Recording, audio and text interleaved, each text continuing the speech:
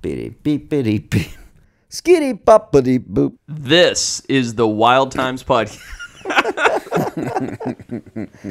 What is it called? The Wild Times. Wild Times. So I say, Patrick, give me your shirt. So Patrick, in a flash, rips off his shirt. Looks great. What do you feed your dog besides your own dick? Wild Times. What is the Wild Times to you, Forrest Galante? Guys, this is the Wild Times podcast. It is a podcast for people that like the outdoors, adventure, wildlife, and a good laugh among bros.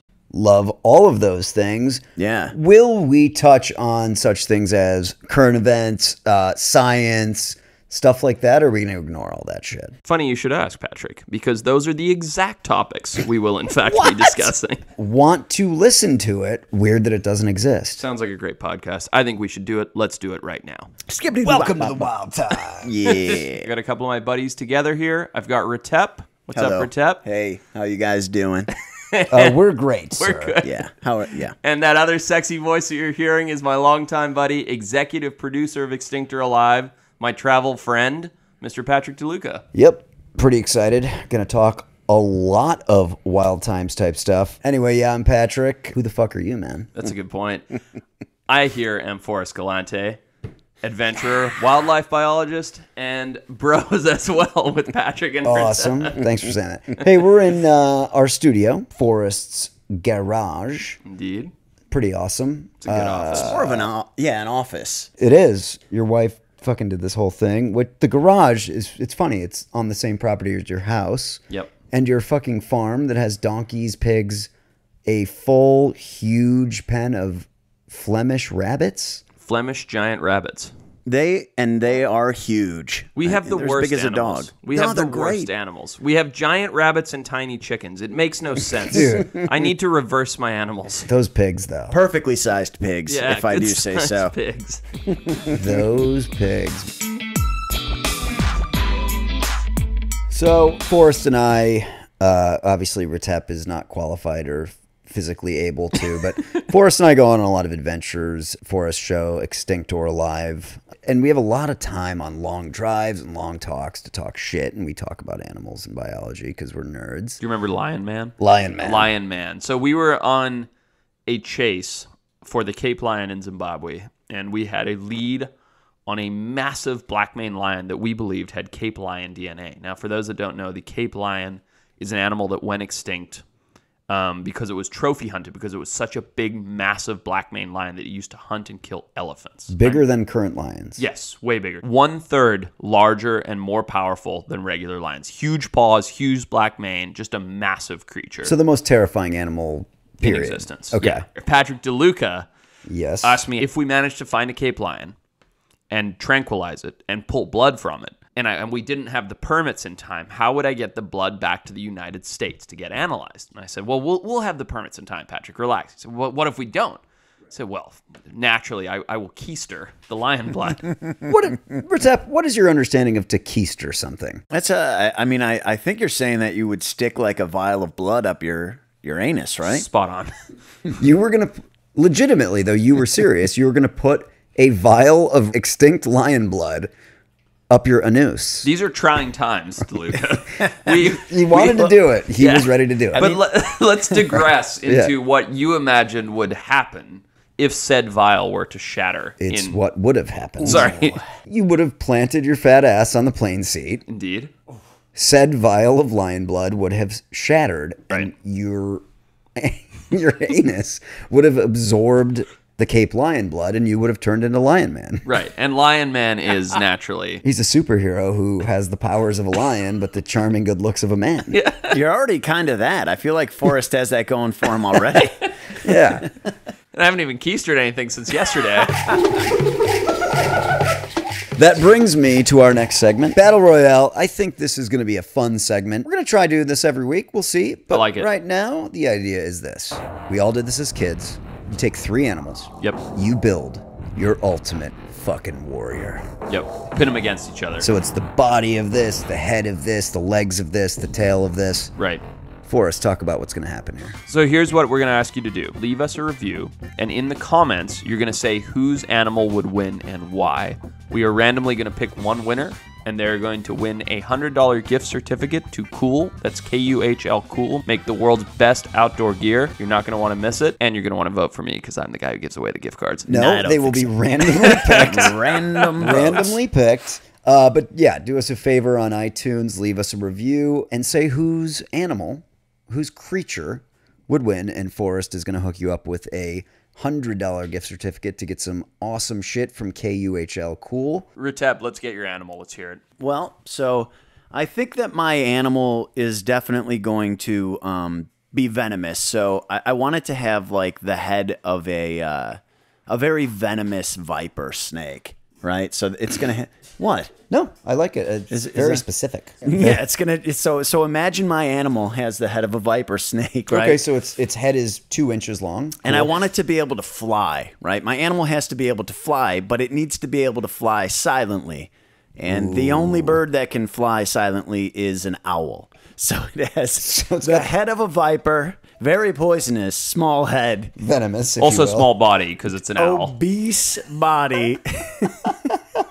But silent predator. And then what's the third characteristic Well, that would, I guess, be of like this tiny, adorable animal? All right, It's got a tiny viper head, Yeah, a give it- small, obese owl Overall, body. right now, this is a puntable 6-inch tall animal. No, It's a but football. it can fly. You won't hear it coming, dude. It'll just bite you right on the neck and fly away silently. So he's made a bat. So Hold on, far. though. It's got. Let's continue. Come on, come on. You made a bat. You better put this thing on a fucking No, elephant's you body. guys. The third characteristic is what's going to truly differentiate this from a bat. It's got a nuke attached to the back of it. That's not an animal. Just kidding. Calm down. Calm down. I wanted to see if it would fly. All right. All right. It's got a tail. Okay, a rat-sized tail, but it's needle point sharp. This is the worst animal I've ever... Well, that's my animal. Deal with it. All right. If you vote for me, I'll give you an extra $100 in cash. So Retep made, it's an owl's body and wings, and it can Right. fly. It has a 1.5 inch long viper's Very head, venomous fangs. and it has a pin sharp rat tail. Yes, it's a very sharp tail, the size of a rat's tail. I didn't know But that it we could. flies silently. You keep forgetting to add that. It's a silent predator. That's gonna have a tough time with mine. Nah, it's gonna destroy yours. So would a hefty gust of wind would destroy yours. Nah, this is gonna be an obese owl. A tennis racket would destroy yours. So your little 2 foot long, 18-pound animal is gonna have a tough time with mine, and I'm going against a buffoon and a biologist, and I'm confident mine's gonna win. Let's start with an elephant's body. Smart. It's Stocky, big, strong. Strong. It Definitely will capable stamp- of killing an owl viper. Yeah. Not if it's flying from above, dude. Okay. Elephants are afraid of mice. By Come the way, on. Forrest- Mine's got a rat tail, needle sharp. Hang on, quick question. Forrest, could a viper kill a full-grown bull elephant? It probably couldn't even penetrate the skin. Thank you. Okay, great. So I've already A beat you. rat's needle tail could. Okay. Okay, so I've got a bull elephant's body, an African bull elephant. Good. It will stomp on you. It is huge. It is stocky. Unless you're flying, but yeah. Guess what's going on up top? A giraffe's neck. Wow.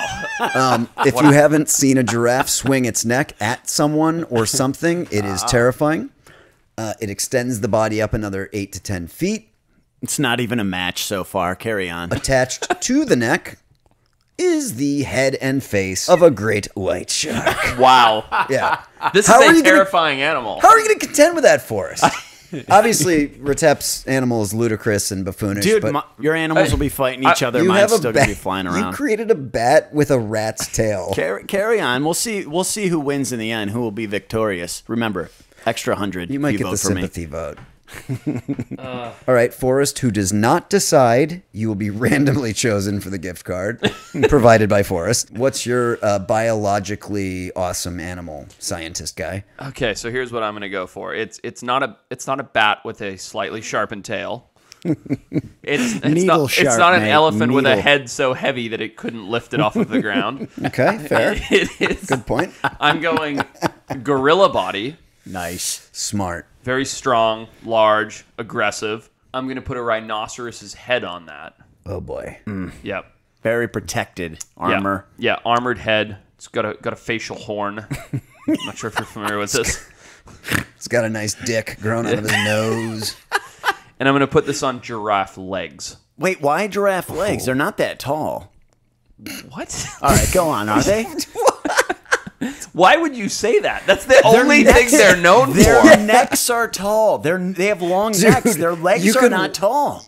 They're as tall as any other animal. Are you picturing a bulldog? Listen, your great white shark on a giraffe's neck, it can't even lift its head up. You know the difference between a tortoise and a giraffe. My silent owl bat is going to be poking the Forrest, shit out I'm of your... concerned that the rhino head and the gorilla body are going to crumble those little stick legs. This is a valid point. But so is great white shark head on giraffe neck. My bat owl He's getting angry for us. He is. Do you see it? Do you see his teeth starting to connect? It's going to spit poison at both of your Why are you speaking through your teeth right now? Yeah, you look like a Staffordshire Terrier, sir.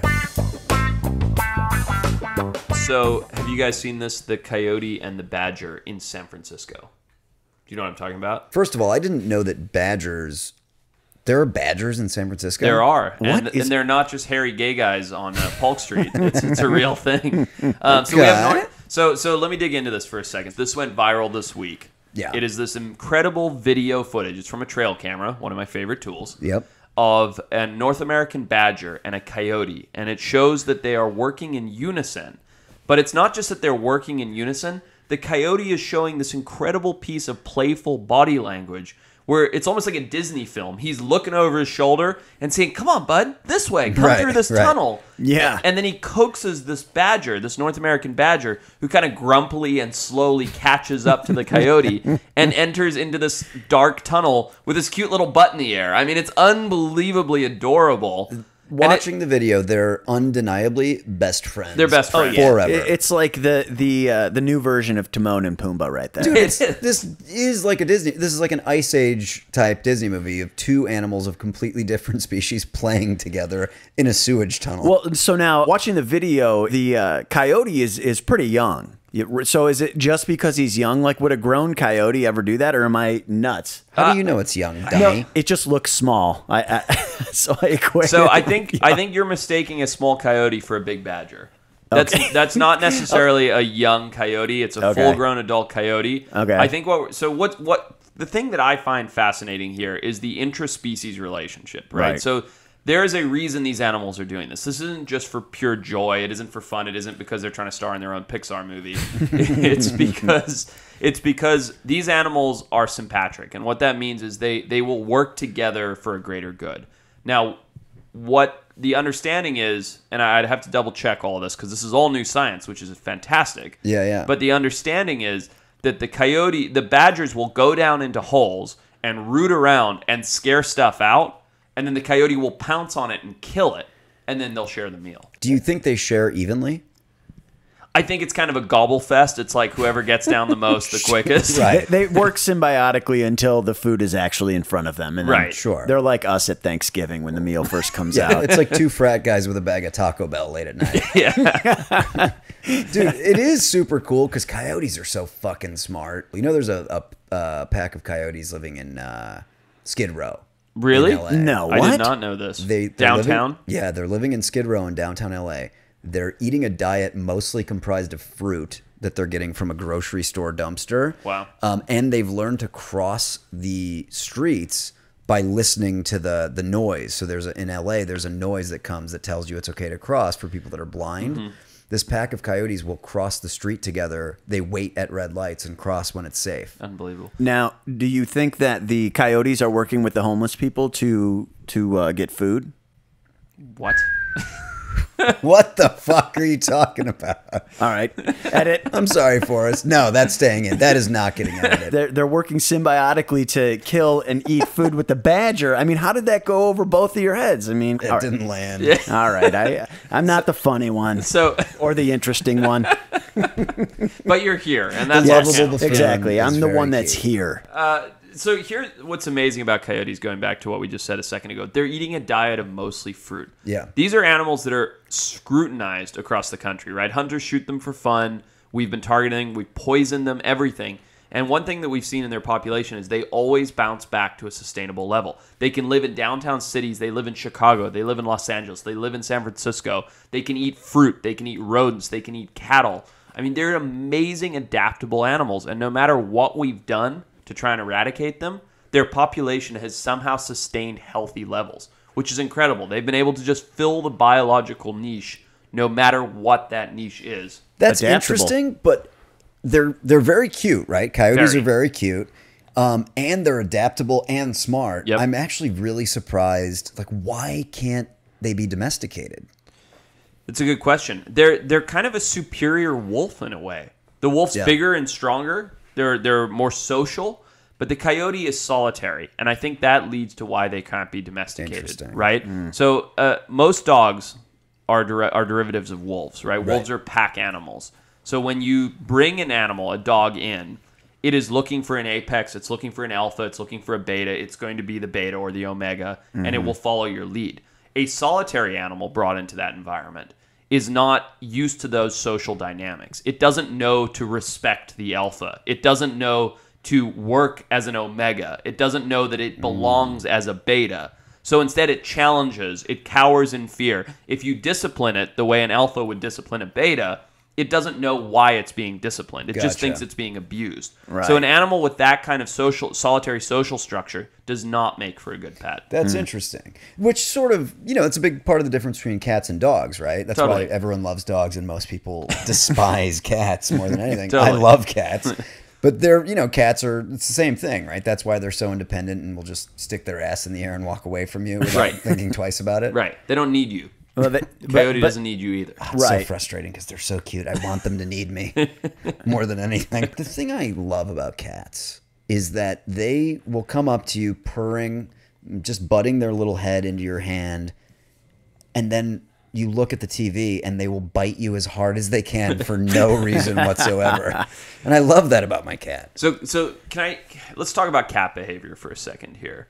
And Please. All cats, here's a statement that's going to get people upset. Yes, it is. All cats are the same animal. And Go on. And here's why. This is personal anecdotal evidence. You remember the meat tree in Zanzibar?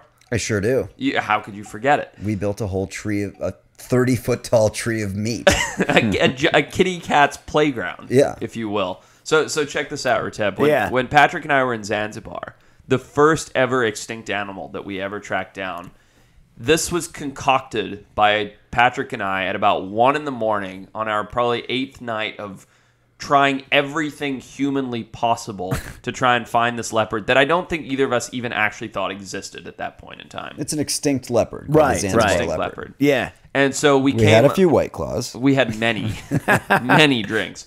And we came up with this idea based on Patrick's cat to create a giant kitty cat play toy filled with dangling toys that were also edible.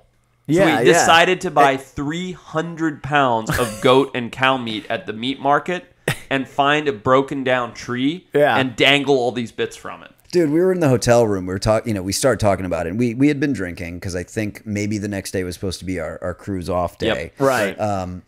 We come up with this idea for the meat tree. Mm-hmm.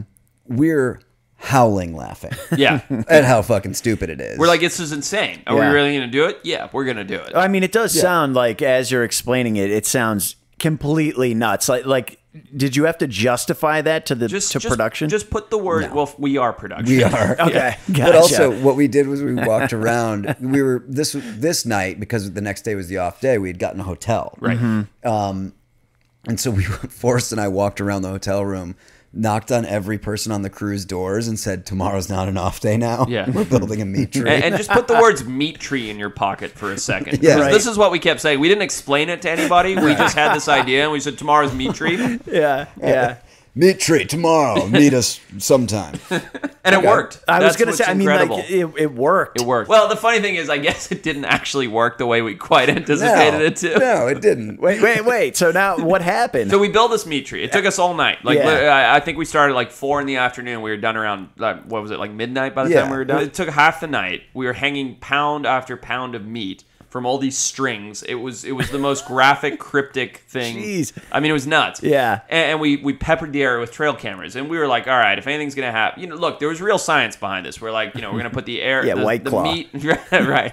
We're gonna put the meat off the ground so that the scent can travel further. We're gonna dangle it so that it's visually attractive. But who knows what the hell's gonna happen? Well, it turned out we ended up catching an image of this leopard on one of our trail cameras that was pointed in the complete opposite direction, Nice. nowhere near the meat tree. Nice, but it smelled the meat clearly. Could I mean, be. that's the only reason it came over. Let's be real. So the camera that caught it was sort of a joke camera. Like we just put it up to get some shots of your hands putting up a trail camera, Yep. essentially. Yep.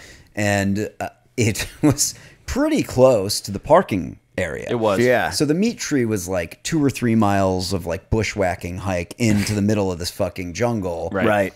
And we catch an extinct Zanzibar leopard on camera, I Wow. believe with a bag of Cheetos in its mouth that it had taken out of the Wait, Dumpster dumpster. are diving. you kidding me? It really had Cheetos in its mouth? It did No, not. but Okay. it was close to an area where a lot of humans had traveled, and it was fucking bonkers because I was talking to Mitch, our Forrest camera guy, and we were like, dude, like I've spent like 5 nights just like walking through this jungle by myself. There's a fucking leopard in this jungle. I don't know if you know much about leopards, but they're one of the only animals that will actively hunt humans. Right. Absolutely Right. true. It will kill you. Absolutely true. Right. Yep. But like, Yeah. there are leopards in India that are famous that have names that Yep. killed over 100 humans. There's only a handful of species that have ever been declared true man-eaters, and that means they have developed a taste for human flesh, and leopards are one of them. Wow. Like you said, there was one notable one, I'm blanking on his name right now, that had killed over 100 people out of a village in India. It would sneak into their huts at night and drag people from their beds, take them up a tree and eat them.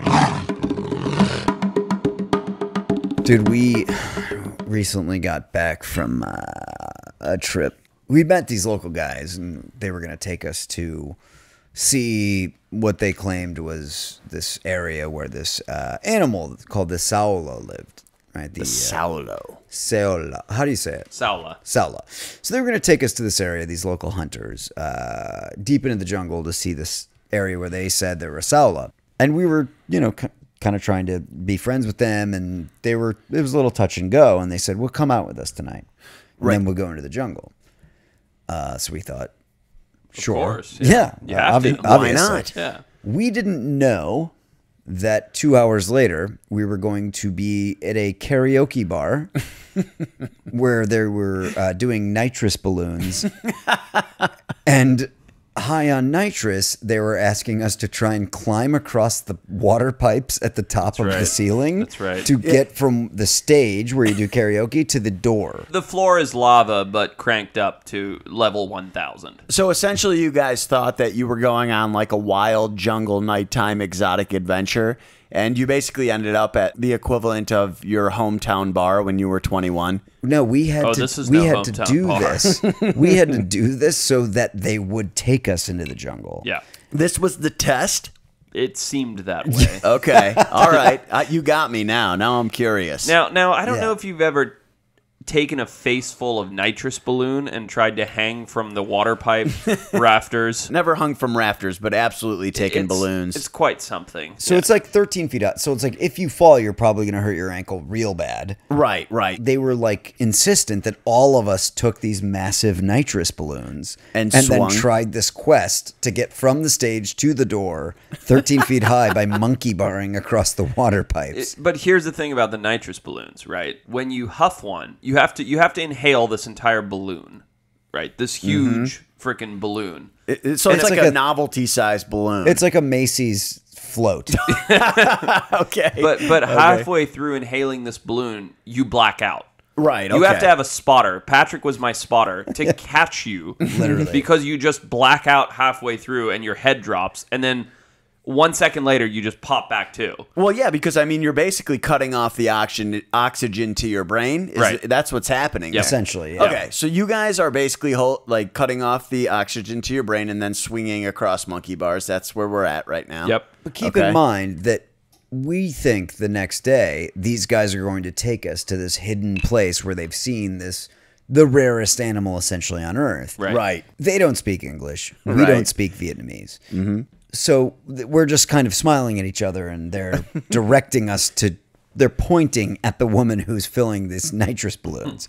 Wow. And so this we're is like, crazy already. you know, myself and Mitch and the rest of the crew are like, yeah, I don't think we really want to do a lot of nitrous tonight. But you guys had no idea that this is what would be happening when you went with these guys initially. You were just like, okay. No. So No, all right. not even close. Okay. So I look at Forrest. I go, have you ever done nitrous before? He goes, no, of course not. Like, all right, so I'm not a car from Fast and the Furious, so no, I haven't had NOS. we just start ripping these balloons, and then one at a time start trying to crawl across these hot water pipes that are Jesus. literally, if you keep your hand on it for too long, your hand starts to burn. Yeah, this is insane. And so then one at a time just falling. Everyone's hurting their feet, It's so hurting, far. twisting their ankles. oh my God. This resulted in nothing, by the way. Well, The moral of the story is this didn't help us on our quest. It did not. It's essentially like a was a good challenge lead. in a Zelda game. I mean, you know, but like a ridiculous Zelda game where you guys had to unlock the palace or whatever, and then they were just fucking with you at the end of it. No, is they what you're took telling us. They took us out into the did. jungle. Everyone got several hundred leeches on their bodies, and we Real just went to an stand-by-me area where situation. yeah, just went to an area where there was no animals whatsoever because they'd hunted them all. Right. Plus leeches. Yeah, yeah. What happened with the cobra? So we find this little island. We go to this island to see these monkeys, and Forrest is like pointing at the monkeys. We're looking at them. We're filming them, and all And of a they're sudden, making a ton of noise, right? Like they're making alert calls, so we know something weird is going on. And I'm telling Patrick, I'm telling the camera crew, I'm like, something's up. Like these monkeys shouldn't be. The monkeys are suspicious of something. Well, they Something's shouldn't be going on. screaming like this if there wasn't something going on. right. There's nothing else around there. It's this little remote island, and all of a sudden, our assistant camera guy Johnny just starts screaming behind me. I think he cried. Yeah, he's he yelling, cried. Yeah. it's Snake. I turn around to see him fall down in this pile of leaves. Forrest takes off, runs past me, and there is a cobra, a fucking cobra. We ran in. I grabbed this cobra. It reared up. It was striking. It was huge. It was like a 9-foot long monocled cobra. That's It's huge. massive. I'm just It's saying that's fucking huge. gigantic. It was a big 9 snake. feet is huge. It was a big snake. Yeah. And it's striking and hissing, and it's even spitting venom and doing all the stuff. So in order to not get venom spat in my eyes or be injected by it, I asked Patrick for his T-shirt so I could cover its head. Now, I didn't want to pull off my shirt. It had a microphone on it. This is very important. I'm a host. I'm number one here. Sure. Can't mess up the shot. That's right. So I say, Patrick, give me your shirt. So Patrick, in a flash, rips off his shirt. Looks great. I don't know how he was so oiled up. Spray tan, Yeah. spray tan. Throws me the shirt, Real nice. and I throw the shirt over the cobra's face. Now, of course, in doing this, the cobra just goes wild, starts striking, hissing, and biting Patrick's shirt over and over again. The short of the story is we moved the cobra, we let him go, all was fine, and I picked up Patrick's shirt to hand it back to him, and it's dripping in cobra venom. Sorry. What'd you do with it? That's a fucking lie, sir. Literally, we finish. The cobra's, disappears. We film it. We can't see it anymore. He just picks my shirt up off the ground and essentially spikes it into my face. He's like, there's your shirt, bud. An interesting thing you told me before, don't they make like a type of liquor in Vietnam that has cobra venom in it? Snake wine. Snake wine? Is that Yeah. with cobra venom? It is, and here's why. Because venom can be broken down by our stomach acids. So if you eat venom, it does nothing to you. But It if gets it you enters fucked into up, your though. no, well, the wine does. The venom does nothing. What's the point of having it in there? It fucks you up, dude. We drank it. Oh, guys you did? guys had Yeah. it? Wait, so what did it feel like? Different, like drinking absinthe or something like that? I'm not someone who falls prey to the I think it, so I feel it. Right? Like, right. You don't fall for the pseudoscience. Not a big Chris- placebo effect. Yeah. no, I'm not a placebo. placebo guy. That's what it's called, scientist? Sorry. That's why you're- I, I thought mean, it- I mean the think it, feel it method. Yeah, please continue. I thought it was called Thinky Feely. Yeah. So Okay. Christina and I were in after this trip where you tried to kill me with the cobra. We went on a little like tourist vacation Right. on this boat trip. And how long? How long, Bay. right? Yeah, it was great. So we ride down in this little village, and there's this little pagoda, and they're selling snake wine. Okay. It's noon, but whatever. So You're we in sto- Vietnam. Yeah. You just fought off a Vacation. cobra and Exactly. crocodiles. Man up, have some snake wine. Yeah, so we get the snake wine. I'm telling you, 2 shots of this stuff, and it felt weird. It felt like a cross between alcohol and weed. Interesting. Yeah, it felt very strange. Was it good or bad? Would you do it again? It just tasted like moonshine, you know? It tasted so it like tasted gasoline. horrible, but did it make you feel good or bad? Oh, really good. And Happy, did you see the smiley. snake in the bottle? Yeah. Yeah. I mean, that is pretty dangerous. So you fought a crocodile, fought a cobra snake, and then you basically ate, well, you drank its baby. You said the baby was in the bottle. So yeah, it was a baby cobra. Are they venomous or no? Very much so. To be clear, cobras in Vietnam are farmed for that. So first of all, okay. Don't get me wrong. So I'm not promoting anybody just eating cobras or drinking them for that matter. But this is a sort of a sustainable way to do it. So before anybody judges too hard, just know that they're farmed for this in Vietnam. Forrest, what was the very first life or death situation you were in, and how old were you? Oh, man. Good question. The youngest one that I can recall was when I was probably about 12 years old. And It's a good age. It's a good age. A young pup. Yeah, and it's right at that age where you're just cocky enough to do stupid things, but young enough to not realize the gravity of what you're doing. Sure. Yeah. Real And- stupid. Still real dumb. Right, yeah, and I've clearly grown out of that. Anyway, so I had a little Pee Wee 50 motorcycle, and I lived on a farm in Zimbabwe at this point in my life.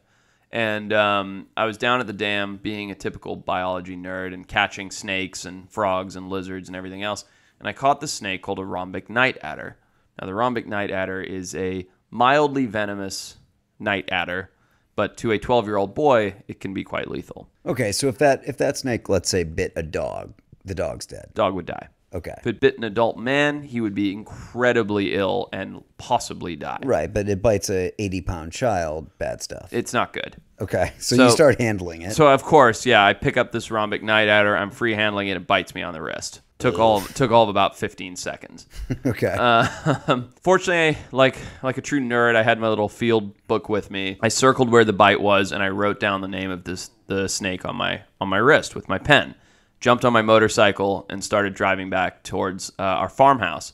Now, all I can remember was as I was driving, all of a sudden there were black rings in my vision, and it just started to tunnel and get more and more narrow. While you were on the that's- motorcycle? At going as fast as I could possibly go. And so what is that? Is that the blood vessels in your eyes restricting? What makes the vision tunnel out like I that? actually don't know. I think it was basically just the toxicity, just Sure. overall, just overcoming all my senses. Yeah, I don't. your body's shutting down Exactly. Slowly dying. as Yeah. you're going 70 miles an hour on the bike. As fast as I could go on my bike, Sure. and that's the At last. 12, by the way, at 12 years old. Yep, and that's the last thing I remember is just my vision tunneling, and apparently I wrecked the motorcycle right by the compound where all of the farm workers lived, and they saw that, grabbed me, ran me up over their shoulders up to the house to my mom, where I had this snake's name written on my arm, and she took me to the hospital, and I was in a coma for 2 days. Woke up 2 days later, completely confused, but still very much so alive. Did it turn out that writing the name of the snake allowed them to get you like the anti-venom? So that was Anti-venom? Is that a word? That is what it's called, yeah. It's not venom? Anti-venom? It's anti-venom. Wow, I'm an idiot. All right, carry on. Leave that in. Let's- I'm absolutely leaving. I'm not cutting anything out. let This us is proceed. unedited. Did writing the name of the snake actually help you survive? Not in the sense that they gave me anti-venom for the snake, but I think had I not done that, they wouldn't have known what the cause was because the bite was so small. It was just 2 little tiny puncture holes, and it could have been from anything. When I Right. crashed the motorcycle, I lost a bunch of skin, just like road rash. Oh, So fuck. there was no way of knowing what it was from. They could have thought it was just me banging my head. So fortunately, because I wrote the name of the snake on my arm, they put me on an IV, and I don't know what else, to be honest, because I was 12. Sure. But they didn't give me anti-venom, and I did make a full recovery. So was this Well, your... mostly. I mean, Mostly. You're still not, Yeah, all there. but Clearly yeah. brain damaged. Well, no, just a little bit. All right. So some news that really caught my attention. Did you hear about this obese owl? The obese owl. I heard about it because you texted me about it incessantly Dude. for about 4 days. It makes no sense to me. Okay, explain this to me. So what's the story here? My understanding of it is there was an explosion of field mice in the UK, and therefore So fat. I'm looking at him. He's gross. she. Sorry. All right. So you've got mice. And these owls just engorge themselves to the point of being 2/3 heavier than any other owl of their same species. But this owl that they caught was stuck in a ditch, in a puddle. Yeah, it's grotesque. Imagine going to In-N-Out Burger and eating 300 In-N-Out Right. burgers and then not being able to get out of the gutter beside In-N-Out Burger. But see, the thing I don't understand about this is natural behavior. This is human behavior in an owl. I mean, it's definitely natural behavior. You know, it's there's a term called henhouse syndrome where an animal gets into the henhouse and has as much prey as it wants, and in this case decided to just eat it all instead of just kill it all, and got so heavy that it literally couldn't fly, stuck in a ditch. Which then theoretically would have made the owl susceptible to predators. 100%. Yeah. So why would it do that? Shouldn't it know not to do that through Well, I mean, they're not all smart. Like, he's probably just a really stupid owl, just like there's dumb humans. I mean, the term bird brain comes to mind straight away. We have so much time to talk bullshit when we've had so many long car rides and stuff like that. We always talk, and all the guys who work on the show are huge animal nerds as well, which is part of what makes it so fun. We talk a lot about what's your favorite animal and shit like that. Always comes back to the octopus. The octopus, the alien octopus. Let's get into it. They're from outer space. What do you think? Ritep, let me lay this on you for a minute. Have you ever seen an octopus? Not in real life, no. You've never been to an aquarium, guy? You're useless at That podcasts. is bonkers crazy. Well, I mean, I have to be here to basically be the opposite of you two who are out there adventuring in the jungle and shit. Are you familiar with the animal known as an octopus? I've never heard of it. No, I'm just kidding. Of course, yes. It's got 8 legs, octo. They have 8 And legs. a pussy. They're Puss. tentacles. They have the ability to change the color of their skin, the texture of their skin. They have the same tasting abilities in each sucker, of which they have hundreds per arm on their legs. Where did this creature... They're not related to anything. Where did this creature come from? They have 9 brains, so it's one central in the head, and each tentacle has its own brain. Plus 3 hearts. Fuck off, octopus. Yeah. Well, not from the Earth, clearly. I mean, Here's the theory. Let me lay the theory on you, and you tell me what you think. The theory is that on an asteroid, on a meteor that hit the ocean, came this, not necessarily single-celled, but the simple-celled organism that crashed into the ocean, and the heat and power from that crash created the ancient version of an octopus. It's not been able to mate with anything. It's not been able to change. It's just been its own linear evolutionary creature that's created our modern day octopus. The idea being that a meteor is comprised of frozen water. Right. It froze. Because it's a simple or single-celled organism, it can survive in the vacuum of space in frozen water. Crashes into the ocean. Obviously, there's massive heat as it's coming through the atmosphere. Kickstarts it. a lot of different thaws. conditions. The idea is that its DNA sequence isn't related or traceable to any other animal on Earth. Right. It's a complete outlier. It can look like a rock. It can completely camouflage itself. So, Forrest, have you heard about this experiment they did? So, I'm not sure if it was octopus or cuttlefish. Okay. Are all cephalopods related or no? From far enough back, they are. So cephalopod is an order of different animals, which is very, very far back. Amazing animal. Are they cuddly? Sorry. We'll put a link in the show notes. You're using D's where there are T's. It is a cuttlefish. That's what I'm here for. Cuttlefish. But so they did an experiment where they took cuttlefish, which are a distant relative of the octopus, which they also changed their color and texture. Correct. They match their color and texture to whatever is behind them. Right. Right. So it's always been a little bit of a mystery because they can't see it. Their eyes are facing forward, and yet they're changing to what's in the background. So they put cuttlefish in front of this fake false background in a complete vacuum of light. So it's completely pitch black. There is 0 light seepage. Changed out the background, turned on the lights, and the cuttlefish had already changed to the background in a vacuum of light. Amazing. They have no idea how the fuck do it colors. They think actually colors might have vibrations to them. I think I know. It's obviously an alien. Right? It's gotta be. I don't know that that necessarily explains the biological phenomenon, but I like where your head's at. Thanks. But Forrest, as an actual scientist, we're buffoons. As an actual scientist, do you believe the alien theory? So what you're describing is a thing called intelligent chromatophore. Jeez, I've had a lot of White Claw. Yeah, I'm cooling it. I'm cooling it myself. What you're describing in the cuttlefish and the octopus in their skin is something called intelligent chromatophores. Okay. What that means is the skin itself is intelligent. It's able to pick up the color and change. Now, that doesn't explain how it's able to do that without light. Whoa. But the fact that this creature has been able to evolve, whether it came as a single-celled organism from out of space or elsewhere, the fact that it's been able to evolve skin that can change color on its own without thought is unbelievable. So the skin is not communicating with the brain. It doesn't need to. It could, just like the same if you pinch our skin, it hurts. Right.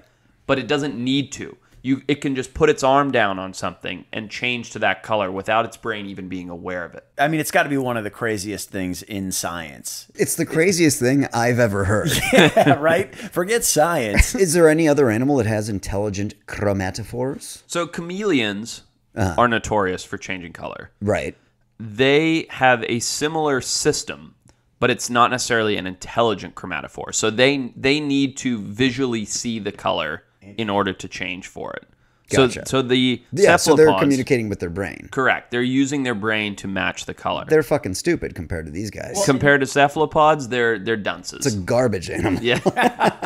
When you look at a cephalopod and it changes colors, you're like, holy shit. When you look at a chameleon do it, you're like, that ain't shit. That's nothing. Oh, God. I don't want you, Retep, to get a pet chameleon. Why not? You'll be popping it on the fucking television screen to I see what it wasn't does. thinking about it, but now I think I'm going to do it Now on you're the gonna way get back, one. on the happens if way you put home. what happens if you put a chameleon on a TV screen? I don't think it could keep up. Why are humans so just vanilla? We can't do much except for think. That's why. Yeah. We've contributed all of our biological energy to our brains. Right. We have large brains and useless bodies. Not me, bro. I've been working out. That's true. Have you ever seen a human baby? They can't do anything but grow their brain. That's it. Dude, I have a 15-week-old German Shepherd. It knows almost as much as I do. Patrick and I, along with the rest of our crew, spent 2 weeks trekking into the world's largest cave. Hansongdong. Hansongdong. Now, that sounds like I was being funny, but that's actually what it's called. No, you're just being racist. Yeah, very That's a good racist. point. Yeah, Nice. Fair enough. So one of our guides was the guy who found it, the local hunter from the That's right. village, who found it in, I think, 97 or 98. And then it took him 11 years to find it again. That's right. Wow, that's crazy. So we went in to look for an extinct animal because there's a rainforest growing in the middle of the cave. It's that big of a cave. It has its own entire weather system and ecosystems. Forrest almost drowned. I did almost drown. This is Going down into the cave. This Because did- we're filming the show. And Forrest wanted to bring his bag across this ice-cold cave lake. underground river. I mean, this lake is so fucking cold that you can't, your bones don't work. It's water that's never seen sunlight. So I'm like, go to hand Forrest a life jacket, and he looks at me and he says, "If you don't take that life jacket back, I'm never going to talk to you again." Exact words. So I had my backpack filled with heavy batteries, flashlights, everything else you need in a cave. So I decided to tread water across the lake with my backpack. Everything you need except for the life vest. Exactly, sans life vest. And I decided to tread water with my backpack over my head across the lake, which worked for approximately 8 feet of the 300-foot lake crossing. Dude, it's like literally 52 degrees. It's so cold. I don't think people really understand how cold 52-degree water is. Like, That was that's freezing. freezing. Yeah. As Patrick said, I nearly drowned. I started sinking. It was so cold. I couldn't hold the weight of my backpack up any longer. And I looked at Patrick, and we made eye contact, and I could tell you there was a moment where we understood each other perfectly. Oh, yeah. Just by the eye contact. By the eye contact. Because Patrick could tell I was about to die, but he could also tell that if he had told anyone to help me, I would have been livid. the camera guys all started looking at me. Yeah. Like, is it time to put the camera down and help? And I was just shaking my head like, no. This is great. This is good. No, keep it rolling. Yeah. And so he at least document. That's your job. Right. And so Forrest makes it across after his near-death Barely. experience. And he gets up onto the rocks, plays Panting. it off, walks out of the frame. We've got the shot. Good. And then That's he all that really matters at the end of soaking the wet, day. goes over, starts setting up his tent, strips his freezing cold clothes off. And I went over to talk to him about something, and he's just sour. And I was like, oh, he's pissed because he almost just fucking died. But he would have been more pissed had you come to the I asked rescue. him. I was like, should I have sent someone in? He's like, I would have quit the show if you sent someone in. And we are wrapping up our show, The Wild Times. It has my God, indeed been a wild time. So wild. If you've enjoyed listening to it, go to iTunes, leave us a review. Everybody that leaves us a review, leave us a comment. And if you give us a comment, we will pick a random winner from all those that comment. And that winner will get a $100 gift card to KUHL. That's KUHL KUHL. They make outdoor clothing. They The are best shit. It's the best. It's hands Yeah. down the best outdoor gear there is. Yep. And you're going to want to wear it so that you look like your hero, Patrick DeLuca. Yeah, for sure. And That's a if good you idea. feel like it, vote for my animal, which would clearly win: the owl with the viper head and the rat You can just tail. say That's bat. fucking weird, man. Just say bat. Yeah, Just it's a kidding. bat with a rat tail. You fuck. All right. Good night, guys. Good Good night. night. Beep bop bop bop ba dee dee dee dee dee dee dee bop ba dee beep. Wild time.